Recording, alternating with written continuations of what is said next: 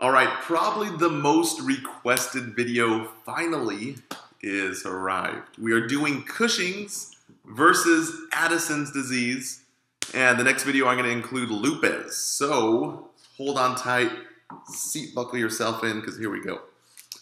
So it's a big topic, guys, but really, there's just like any other diagnosis in nursing, we always cut it down and really focus on what we need to know. Remember, guys, there's a lot of hormones happening here.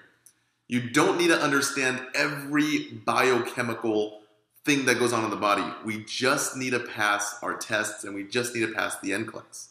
So, we are nurses here. We're not biochemistry majors. We have to know a little bit, but not all of it, okay? So, let's go here. Cushing's disease is just having too much cortisol, way too much here. Addison's disease is not having enough cortisol, okay? And I'm going to explain exactly how the body produces cortisol, where it comes from, and here we go. So it all really starts, all hormone regulation really starts in your pituitary. So you have an anterior pituitary and a posterior pituitary. I did lectures on posterior pituitary, how it controls ADH and SI and DI, ADH, but we're not talking about that here. That's your posterior, okay? What we are talking about is your anterior pituitary. Your anterior pituitary shoots off a hormone called ACTH. It's just a domino hormone that triggers adrenal release of steroids. So it's just that guy, that messenger that says, hey, adrenals that sit right at the top of your kidneys here. Release some hormones, darn it. We need some hormones, okay? So what does your adrenals produce? Your adrenals produce MAC, okay? So you can remember MAC in terms of like a, what's it called, Apple computer, or even Mac Compact, where you put your makeup on, or a Big Mac.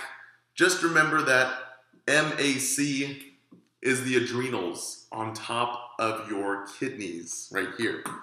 And here's what MAC stands for. I'm going to bring you in here. MAC stands for mineral steroids.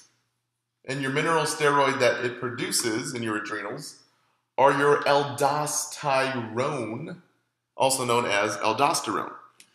Aldosterone is that bouncer at the nightclub doors of your kidneys.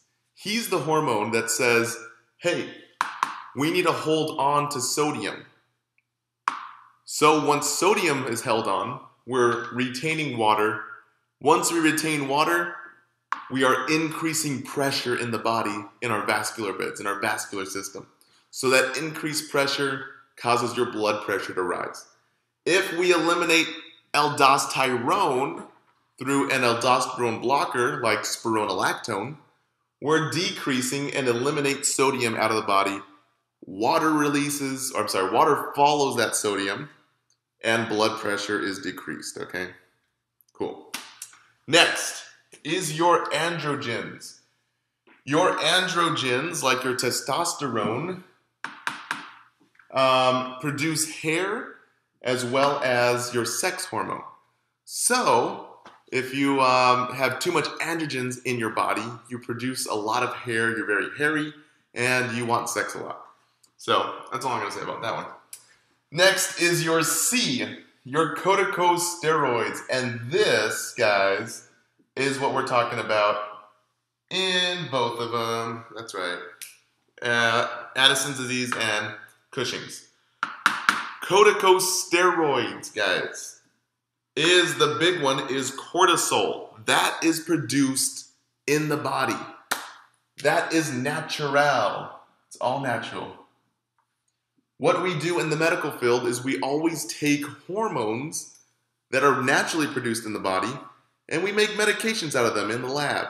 So our bottled cortisol is what we know as prednisone. And prednisone is known as a corticosteroid. Now, what do these guys do? Don't even look right here. What do corticosteroids do?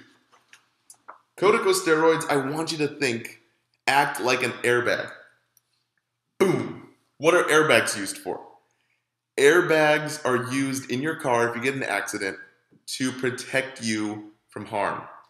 So your corticosteroids, anytime you are stressed out, produce and they act like an airbag. They protect you from inflammation and the harshness of reality.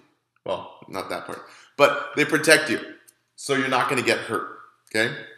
So your corticosteroids decrease stress and decrease inflammation.